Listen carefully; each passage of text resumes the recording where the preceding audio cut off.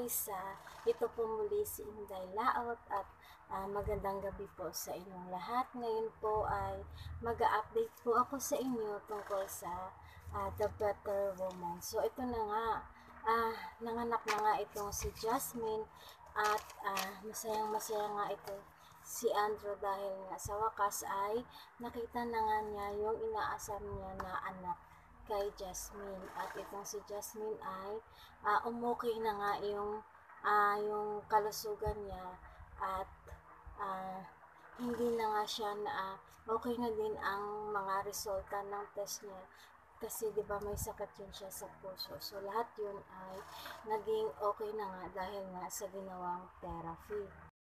So talagang si Juliet ay desperada na talaga kaya lahat ay gagawin niya para lang makuha itong si Andrew. Kaya nga inutusan nga niya yung kasabot niya na lalaki na tawagan nga yung sugar daddy at ipaalam doon na alam daw umano niya kung saan itong si Elaine.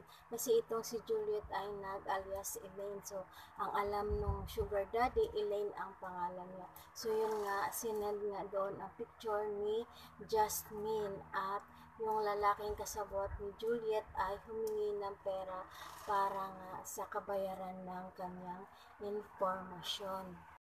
Ang abang na bukas guys kasi itong si Juliet ay tinutuon na talaga niya yung plano na makipagpalit nga doon kay Jasmine. So sa park, nandoon si Jasmine kasama yung anak niya at may dumating nga na yung mga taong nakasakay sa van at yun nga kinidnap nga itong si Jasmine. So walang nagawa si Jasmine dahil nga nilagyan siya ng panyo sa kanyang ilong kaya ito ay nahimatay.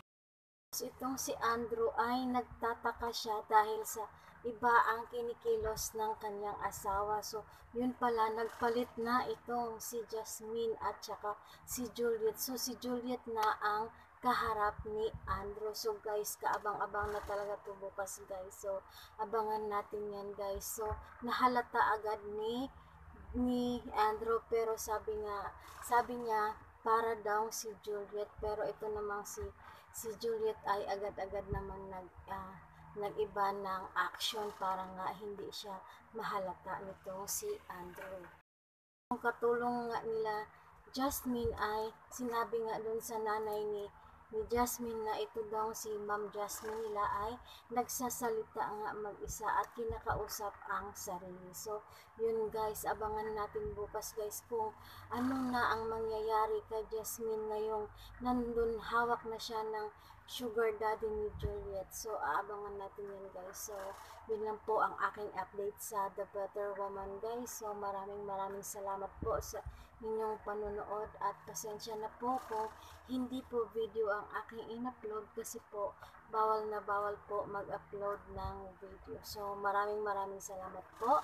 Ito po muli si Inday Laot at magandang gabi sa inyong lahat.